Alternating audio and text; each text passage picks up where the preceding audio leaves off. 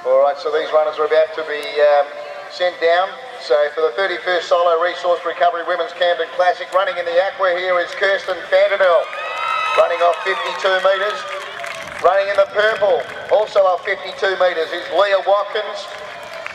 Running in the pink, coming off 42 metres, is Lauren McHugh. In the black, running off 48 metres, is Alicia Peters.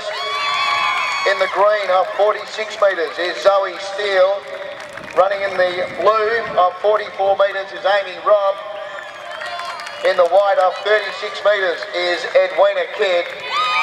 And the back marker in the red off 34 metres is Kayla Lem.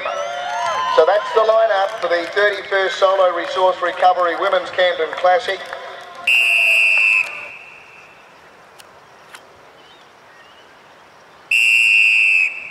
And away they go. So you've got Leah Watkins and Kirsten Fandenel starting together at the start. They're in front from, in third spot, Alicia Peters. Next as they go into the back was Zoe Steele, then Amy Robb. Going around her now was Lauren McHugh, and then Kayla Lem and Edwina Kidd's at the tail. Going up the back, and it's Kirsten Fandenel resting the lead away now, headed off in fact by Leah Watkins. Making ground around the outside now was Alicia Peters, and also Lauren McHugh starting to join in quickly as they run towards the turn. It's Kirsten Fandenel, tackled by Alicia Peters. Lauren McHugh going up deeper.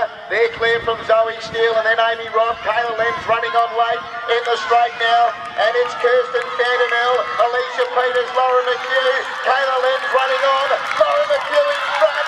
Lauren McHugh. Oh, this is a special win. They called her 9 metres. She still wins. Lauren McHugh wins from Zoe Steele second, Alicia Peters third. Then Kayla Lem, Kirsten Fandenel, Amy Robb, Leah Watkins, and Edwina Kidd.